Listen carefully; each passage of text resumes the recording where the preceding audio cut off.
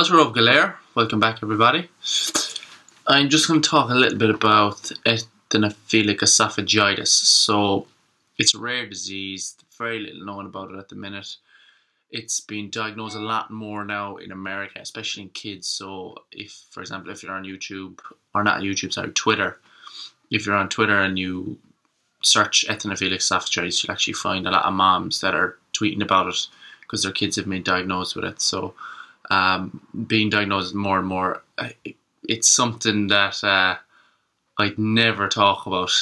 I said the word so many more times than ever since starting this this project. So again, it's something that I would have ignored for a long time in terms of like talking about it and just managing the food correctly. So obviously I don't ignore it in my day-to-day because I can't ignore it in my day-to-day, but verbally I don't talk about, you know, eosinophilic esophagitis. So what is it? It's basically it's an intolerance or an allergy to foods. So what happens is normally your throat, so your esophagus, normally your throat is nice and smooth, so it goes down like this, or else it kind of goes nice and smooth down like that. But when you have eosinophilic esophagitis, what happens is if you eat a food that you have a reaction to, your throat narrows, so it goes from nice and wide and it starts narrowing, and what happens is white blood cells basically fill your throat and it kind of swells. So your throat then becomes something that's a lot more rigid and it looks more like this. So obviously if your throat is a lot more rigid, it's going to be a lot harder for you to swallow food. So that's basically what it is.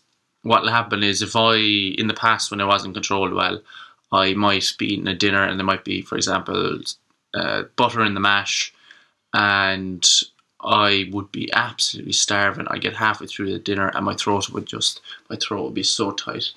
I also used to get things caught in my throat so much, as in I might be having, again, dinner and I'd swallow a mouthful of spuds and chicken, and then all of a sudden I'm choking, I'm over the sink.